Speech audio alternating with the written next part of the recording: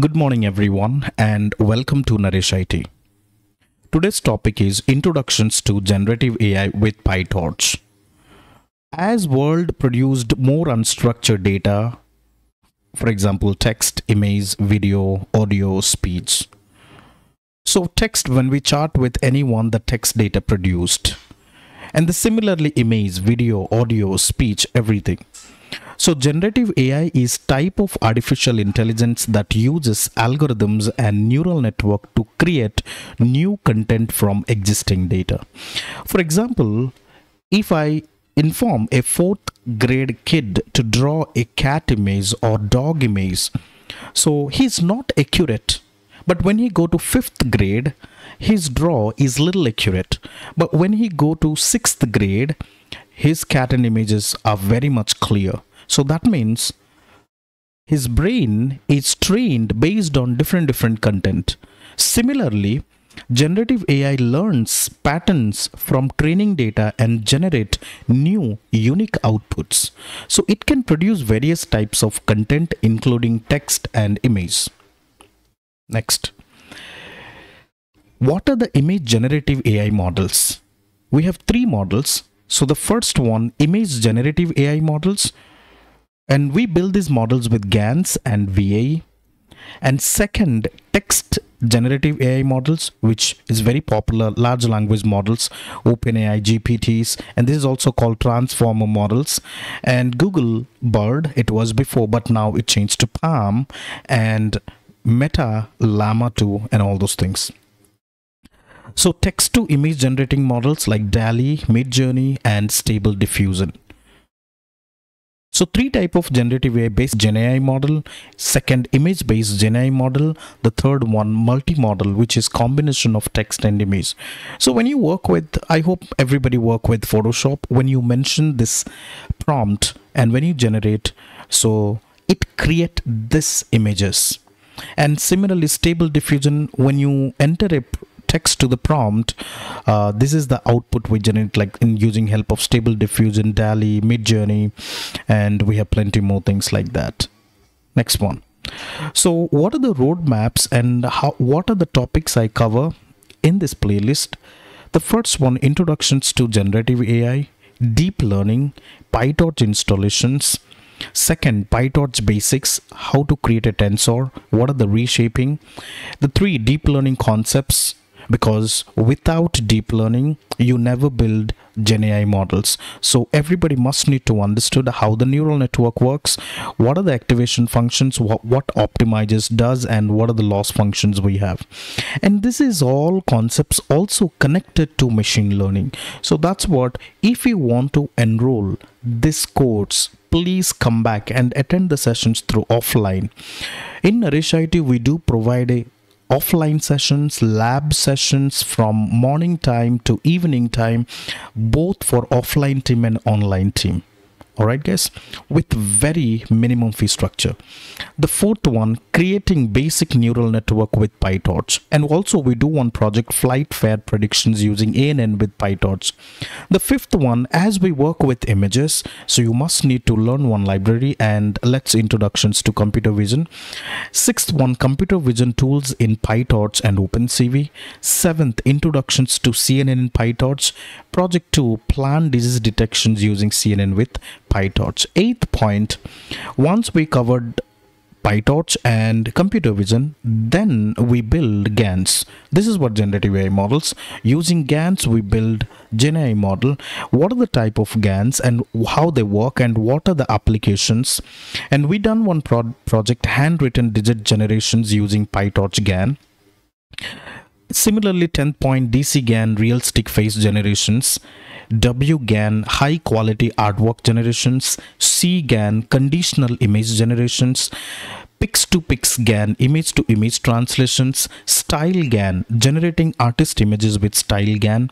And introductions to VAE, variational auto encoder, and image generation using VAE. And after that I will give you one practical about how to create text to image in using help of prompt, and text to video as well.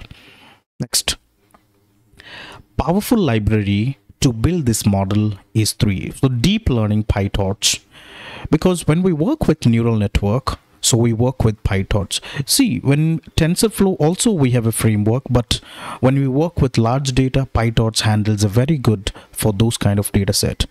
And second, computer vision, whether you work with OpenCV and YOLO, but I choose OpenCV so that every non-technical people can understand easily for this one. Third one, GANs. We learn GANs using PyTorch, and this is 3 powerful libraries which we build in this practical. Next one. What is PyTorch? PyTorch is an open source machine learning library used for developing and training neural network based deep learning models. PyTorch is widely used in research and development of artificial intelligence applications, including natural language processing, computer vision, and deep learning.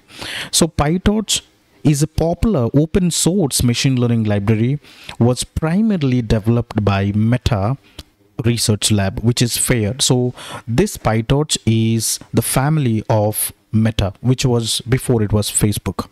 It was first released on 2016 October, and later it gained widespread adoptions due to its flexibility, dynamic computations graph, and ease of use.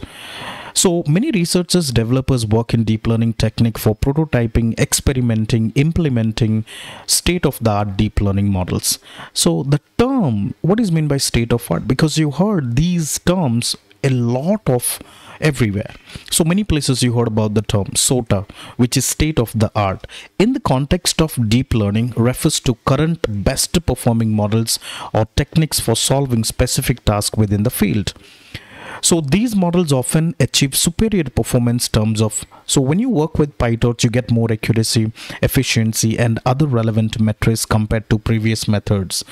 So PyTorch provides seamless GPU support. So the very good part of the PyTorch is it works with the GPU very well. So when we talk about GPU, so we have a concepts called CUDA integrations. So I'll explain all the CUDA, all those things. PyTorch uses core Python concepts like classes, structure, and conditional loops. You can also build model with TensorFlow, but PyTorch is best library for all advanced model. So let's discuss, and I'm not getting too deep at this moment, but let's see which companies are using PyTorch a lot. The first one is Facebook, Tesla, Nvidia, Google, Microsoft, Uber, and OpenAI. So top tech companies are use PyTorch a lot for large models, for pre-trained data, because all this library we can integrate with the PyTorch GPU. So these are the top tech companies used PyTorch library. These are just a few examples, but PyTorch's popularity extend across wide range of industries and companies due to its flexibility. Next, what is IDE? A user can write the code. So it provides tools to writing and editing source code like syntax highlighting, code completions. So I hope everybody know about IDE. I don't get into deep. Very simple. IDE means it is a software where a user can type and machines can understand and machines can acknowledge that whether it is a code, whether it is debugging, whether it is error, all the kind of things, guys. So very good for code editor, compiler, debugger, build automations, version control integrations. So popular IDE is VS Code. So normally we use, when we build PyTorch CPU, I use VS Code, and when we work for GPU, we work Google Colab. CUDA stands for Compute Unified Device Architecture. It is a parallel computing platform and application programming interface like API model created by NVIDIA. So CUDA enables developer to computations power GPU, graphics processing unit, for general purpose processing task. So CUDA enable GPU, CUDA toolkit, CUDA runtime API. CUDA is widely used in various fields including scientific computing, machine learning, and computer vision, and more. It allows developers to accelerate their applications by leveraging massively parallel architectures of GPU. So when you work with these models, you must run PyTorch CUDA in GPU, not in CPU, because I will give you the test case what's going to happen when you work with GPU. So let's go ahead and start the installations of the PyTorch. it implies Python plus Torch. We install Torch library in Python. That's what we called as PyTorch.